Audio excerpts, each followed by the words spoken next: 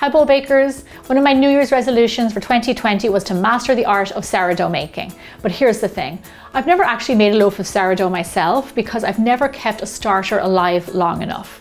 So here's the deal. We are going to actually make a starter right now, me and you, and I'm going to take you on this journey with me and I'm going to document it every step of the way. On biggerbolderbaking.com you can find the recipe for the starter. However, you want to stay tuned to the videos because I'm going to have loads of information in there. Okay, let's get started with our little starter. So here I have some whole wheat flour, and this is what we're using just to start our starter. Later on, we're going to be using a white flour. Lots of people use different flours. That's totally up to them. This is what we're going to use. So I'm just going to put this in my nice big jar. Make sure your jar is nice and clean and it has a sealed lid. So next we're going to add in our water. Now I'm using tap water and that's totally fine. Some people prefer to use bottled water. I'm going to leave that up to you. And then just pour that in there on the flour. And then with a fork, I'm just going to mix these together. And what you're going for is a paste, kind of a loose kind of a paste, a little bit like oatmeal or porridge or something like that. If you find yours is a little bit too thick, add a little splash more water. So this is it. This is the start of our bread journey together. So fingers crossed everything works well. Seal it up nice and tight. So now you see a lot of people online naming their bread dough starters, and I think that if I do that, I'm probably less likely going to kill it and I'll probably keep it alive for longer. So I'm calling mine Bready Vedder because Kevin loves pearl jam. So here you go, that's it. Our sourdough is done for the next 24 hours. He's just going to sit here, do his thing, and then we're going to come back and check on him. One of the pieces of advice I read online was don't overcomplicate this. You know, it's supposed to be fun. It's supposed to be a fun hobby to continue with and watch it grow. So don't overthink it, just go with the flow. As of right now, we are going to come back in 24 hours and check to see how he's doing. So it's day 2 and I'm happy to say that Bready Vedder is still with us. As you can see, there's a little bit of liquid forming on the top there. Some people say pour that off, but I'm going to leave it be. I do see bubbles on the top, and that's what you're supposed to see on day 2. So look for bubbles on your starter. They do say though, if you don't see them, don't freak out. They might have already come and gone, so maybe you just missed them. But so far, day 2 is looking pretty good. So it is day 3 and Bready Vedder is looking good, looking and smelling good. Let's open up the jar here. You're probably going to hear the gases in there. But do you see him? He's nice and bubbly. It smells really boozy and that's what it should smell like right now because it's fermenting. So I'm just gonna give it a bit of a stir. I like the look of the texture of it. It's like kind of like a thin yogurt. So here's what you want to do. We're going to pour out half of it. You don't have to be too precise with this. Just estimate what you think a half would be, because on day 3 you have to feed it. So you get rid of a half and you replace that with new flour, new water, and you add it in on top. And that's how this whole process will go.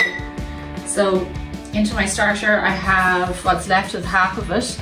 I'm going to add in some more flour, and this recipe is on biggerbolderbaking.com along with all of the instructions as well. So in we go with our water, and then just mix that all together. So there you go. It's a little bit thicker now since we added that in, but I think this is looking good. If you find that yours looks a little bit too thick, add a little bit more water in. Don't be afraid. Look, you're kind of going roughly for this consistency, like a thick kind of like a medium strain yogurt. So this is looking good. Pop back on Bready Vedder's lid. So it is day 5 and Bready Vedder is looking really good. Let's have a little peek. I don't know if you can hear the gas, but just have a look in there. Do you see how bubbly it is? It has risen quite a lot.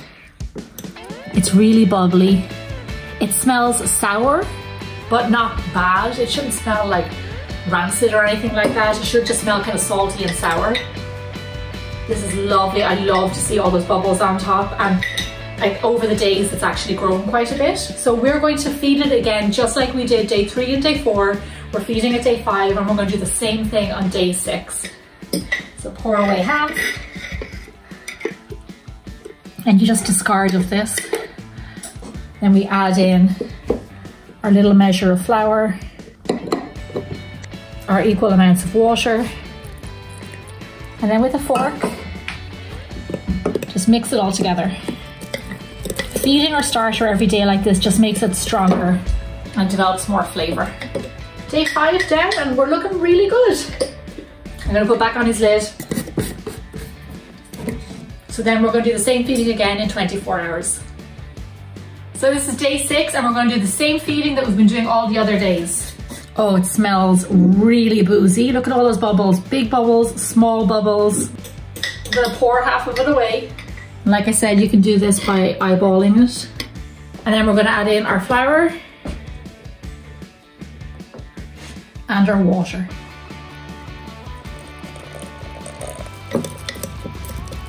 So now what we want to do is put the lid back on and come back in 24 hours. This is the last feeding we're going to do because you can either use it now or keep it in the fridge, but we're going to come back, check on it in 24 hours.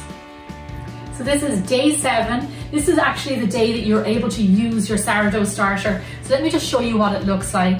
He's doubled in size and you will see that your sourdough starter does do this over the days. It'll balloon right up. If we take off the lid, again, it's almost like a marshmallow. Really bubbly, really squishy. It smells gorgeous. It smells sour, it smells boozy, it doesn't smell bad. Get used to this smell because this is what sourdough smells like and it actually is really good. So this is looking good. Now I said day 7. One way to check if your sourdough starter is ready to use is take a little drop and just add it to a bowl of cold water. And if it kind of floats like the way that is, I'll do another little bit. That means it's actually ready to use, so this is great. So here's what you want to do right now. You want to take out your starter and put it back into a nice clean jar. So Bready Vedder is nice and clean in his new jar. Now here's what you can do. You can put this into the fridge and feed it once a week, and then you can make sourdough whenever you want. And I'm going to put all that information on my website. Or, well, you can stay tuned because I'm going to take this sourdough starter and show you how you can make your very own homemade sourdough loaf.